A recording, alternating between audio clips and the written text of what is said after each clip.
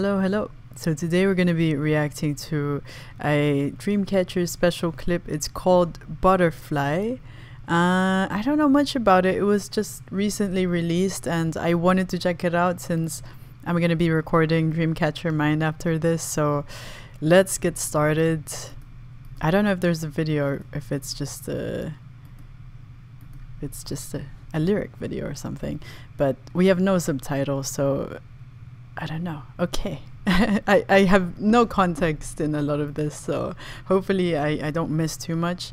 But yeah, 3, 2, 1, let's go. Butterfly.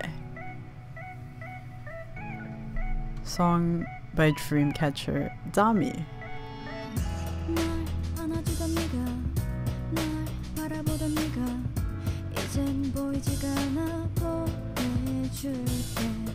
아무렇지 않게 널 떠나보내는 게 절대 쉽지 않아 no. 너의 흔적들이 점차 사라지더라도 어디론가 내 냄새가 배웠던 그 집도 이젠 goodbye 붙잡고 싶어도 이제는 다 흩어져가 영원하진 않지만 기억 속에 잊지 말아줘 놓지 말아줘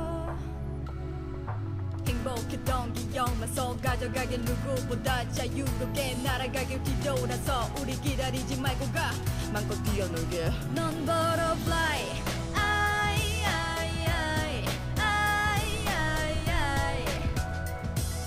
잊지 못해 널 나의 팔에 새길래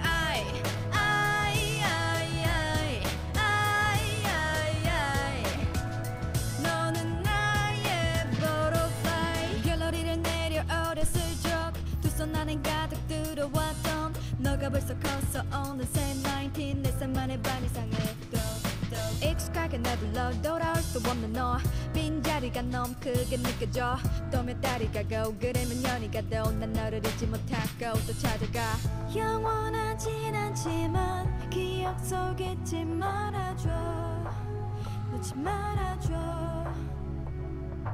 행복했던 기억만 서 가져가길 누구보다 자유롭게 날아가길 뒤돌아서 우리 기다리지 말고 가 맘껏 뛰어놀게 넌 butterfly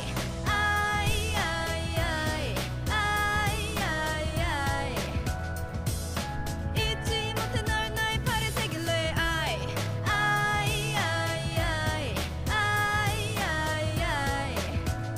너는 나의 butterfly 그곳에서 행복하길 힘껏 뛰어놀고 모든 마음대로 행복했다 전해줘 진심을 알아줘 처음으로 불러주는 너를 위한 이 노래 다시 만나자 넌 butterfly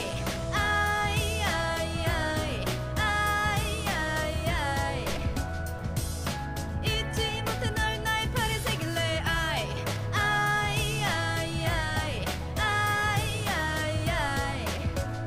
너는 나의 butterfly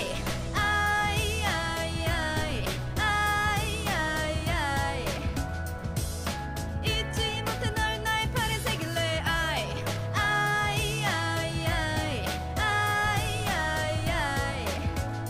너는 나의 butterfly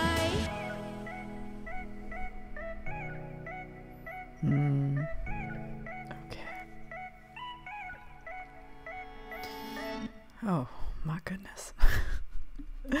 Oh, you guys. We don't have English lyrics, but I can kind of guess what it's about from context. We see some English words from the lyric video. Also, you see pictures of her dog. Is it Dami's dog? Oh gosh, how am I supposed to proceed here?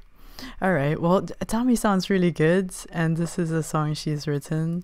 I think it's important to look up the lyrics, so we're gonna do that right now. So yeah, we're gonna watch the lyric video. 3, 2, 1, let's go. I really held it back there, guys.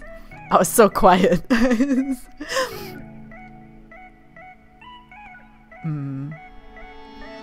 널 안아주던 네가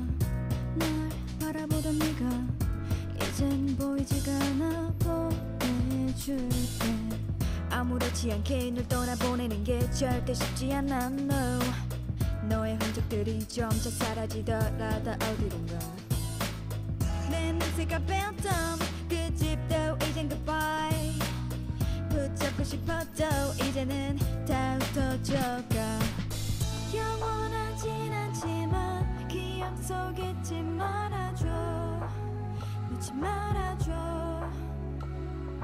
행복했던 기억만 속 가져가길 누구보다 자유롭게 날아가길 뒤돌아서 우리 기다리지 말고 가 맘껏 뛰어놀게 넌 butterfly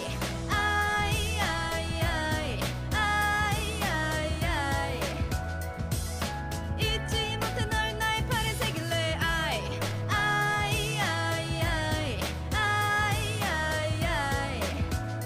너는 나의 butterfly 갤러리를 내려 어렸을 적 두 손 안에 가득 들어왔던 너가 벌써 컸어 어느새 19 4살 만에 반 이상을 익숙하게 날 불러 돌아올 수 없는 너 빈자리가 너무 크게 느껴져 또 몇 달이 가고 그래 몇 년이 가도 난 너를 잊지 못하고 또 찾아가 영원하진 않지만 기억 속에 잊지 말아줘 놓지 말아줘 행복했던 기억만 속 가져가길 누구보다 자유롭게 날아가길 뒤돌아서 우리 기다리지 말고 가 맘껏 뛰어놀게 넌 butterfly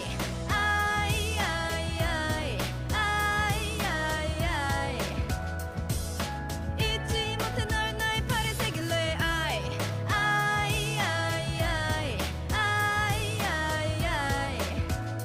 너는 나의 butterfly 그곳에선 행복하길 힘껏 뛰어놀고 모든 맘대로 Dami, your voice is so sweet. 행복했다 전해줘 진심을 알아줘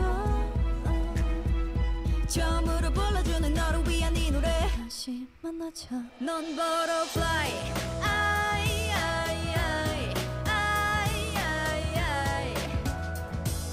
잊지 못해 널 나의 팔에 새길래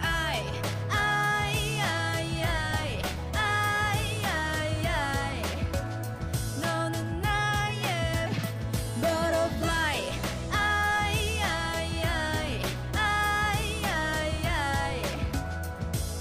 잊지 못해 널 나의 팔에 새길래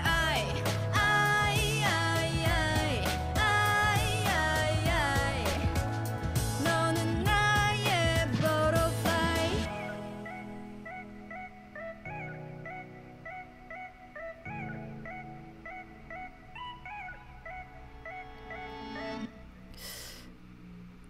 Thanks.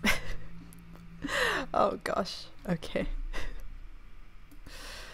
I think I've said this in more than one occasion. Dami is one of the quietest members, you know, in Dreamcatcher. She's quiet, but she's also really smart and really entertaining and really thoughtful. And it just takes a little bit of time, I think, to watch more content to really get that. Because she doesn't express herself verbally as much as the other members. Maybe Han-dong too. I think both of them are kind of in that same wavelength. But here, you know, it's just so vulnerable to write about something like this. It's something that it really sucks. I think a lot of people can relate to this, like losing your friend, losing a pet, and it's so meaningful. You know, she's made her goodbye into something that she can share with other people, and really commemorates her pet in that way, making this song and getting a tattoo of her dog. And it's probably better that we got the lyrics and the pictures separately, because I feel like if I had read the lyrics and saw the pictures at the same time, I probably would have cried. But yeah, anyways, that's it for this reaction. Thank you guys so much. Yeah, I'm gonna be reacting to Dreamcatcher Mind after this. I think it's episode 5. So if you guys haven't caught up with those episodes, the previous episodes, go check it out. Go check out the Dreamcatcher channel. Watch this lovely video, you guys. As always, if you guys haven't checked out my other Dreamcatcher reactions, you're free to do so. Check out Patreon. I have a bunch of live Dreamcatcher reactions over there that you can check out for free. Other than that, I hope you guys are having a nice day, and I'll see you in the next video. Bye bye.